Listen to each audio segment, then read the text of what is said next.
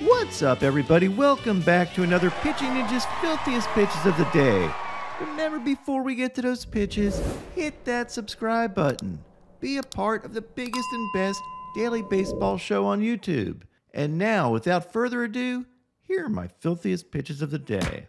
I'm going to start out with Tanner Bibee, who had 7 Ks in 7 2/3 innings, giving up only 2 hits and 1 run. He had these heaters, including this low one to Shohei. Shohei getting a little bit of that Aaron Judge treatment there. Bibee also had his nasty slider, but really relied on his changeup a lot more in this game, throwing 23 of them, getting a 38% whiff rate. Tanner Bibee was also my feature segment on Peacock. Ninja, great to see you once again. We got a lot to get to, so let's just start with Tanner Bibee. What can you tell us about him? Well, Tanner Bibee is another creation from the legendary Guardians pitching lab. His story kind of reminds me a little bit of Shane Bieber.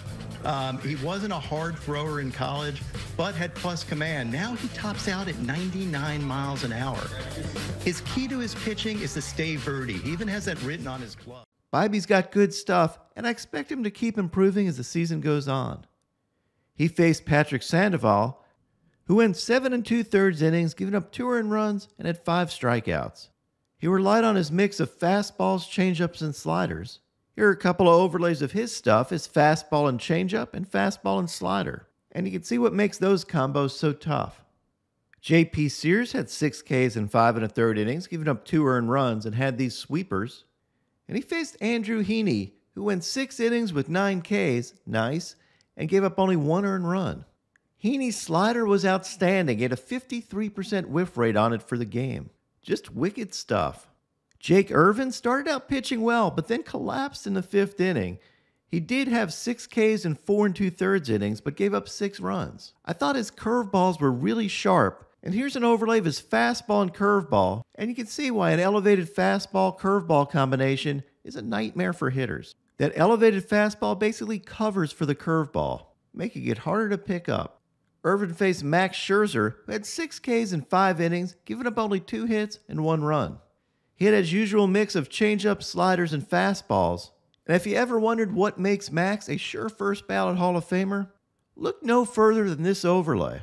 Check out how well he repeats his mechanics on this. It's amazing. It almost doesn't look like those mechanics are overlaid, and then he tunnels his fastball and changeup so well. His consistent mechanics and tunneling ability is just one of the major reasons why Max has been so good for so long. Braxton Garrett had these sliders and cutters and fastballs on his way to 8 strikeouts in 5 innings, giving up only 1 run on 3 hits. He faced Luke Weaver, who had these nasty changeups and cutters on his way to 6 strikeouts in 5 1/3 innings, giving up only 1 earned run. Hunter Brown had 8 Ks in 5 2/3 innings. He did give up 3 runs, but put on an absolute knuckle curve show in this game. And he had a 53% whiff percentage on that pitch for the game. And when that pitch is on, he's one of the best young pitchers in the league. He battled Lucas Giolito, who had 6 Ks in 6 innings, gave up 4 runs, but 3 of them were really early in this game. He definitely battled. He had this fastball, and I love the little kick afterwards, like a kid kicking down bowling pins. And also had this slider. Kyle Freeland went 6 scoreless innings with 8 strikeouts and gave up only 4 hits, and relied on his wicked knuckle curves. His ERA this year is now 3.16. Zach Eflin relied on his mix of fastballs and curveballs and had 8 strikeouts in 6 innings. He did give up 4 runs. And I also love the fact that Zach Eflin is a Pitching Ninja fan. Clark Schmidt had 5 Ks in 4 2/3 innings. He did give up 7 earned runs, though. But he had flashes of nastiness with his sinker and curveball and this sweeper that makes Siri look like he's kind of sweeping after the ball with a broom. Tony Gonsolin had 6 Ks in 5 innings, giving up 2 hits and no runs. And he was really sharp with his mix of curveballs, fastballs, and splitters. Yusei Kikuchi had these fastballs on his way to 7 Ks in 4 innings, gave up 4 runs though. Brandon Pfaadt had 5 Ks in 5 innings, giving up only 1 earned run, and had these sweepers and fastballs. He definitely looked much sharper this outing than his other 2. And he battled Logan Webb, who had 3 Ks in 7 innings, giving up only 1 run, and had this changeup. Louis Varland relied on his mix of fastballs and changeups and had 7 Ks in 6 1/3 innings, giving up 3 earned runs. Joey Wentz had this dirty curveball and had 3 Ks in 2 2/3 innings, giving up 3 earned runs. And he faced Logan Gilbert, who had 4 Ks in 5 2/3 innings. He did give up 3 earned runs and really wasn't particularly sharp this game. He did have these elevated splitters, though. Kyle Gibson had this sinker and changeup on his way to 5 strikeouts in 5 innings, giving up 4 earned runs. And he faced off against yesterday's filthiest starting pitcher, Mitch Keller. Mitch Keller had 13 strikeouts in 7 innings, giving up no runs and only 4 hits.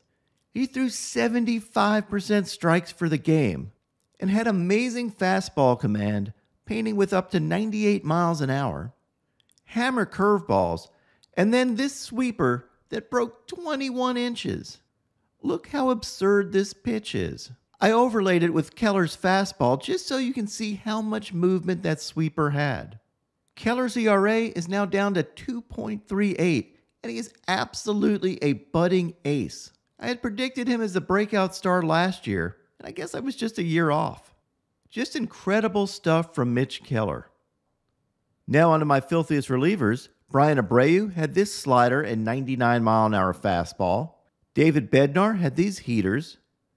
Jesse Chavez got the KO on this changeup. Referee Steve Willis count him out. Justin Brule had these filthy sliders.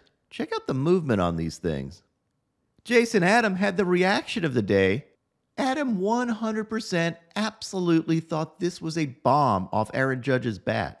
My man almost had a heart attack out there. And said wow to his catcher.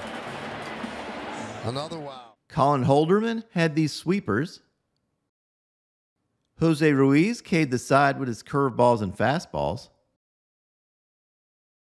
Alex Lang had this wicked changeup and curveball. And remember, you got to respect the turtleneck. Ron Marinaccio had this nasty changeup. Trevor Richards had this filthy changeup. Jose Leclerc had this dirty slambio. And my filthiest pitch from a reliever yesterday, or prettiest pitch, was this screwball from Brent Honeywell. Look how gorgeous that is. And now, my pitching ninja moment of zen. Check out this 12-6 action by Michelangelo. And Jason Benetti's call of this cracks me up. You got Michelangelo there. Oh no! Oh no! No! Oh. What is up, everybody? My picks of the day today are a 3-leg parlay. I'm going to start out with Pablo Lopez for 6 Ks or more.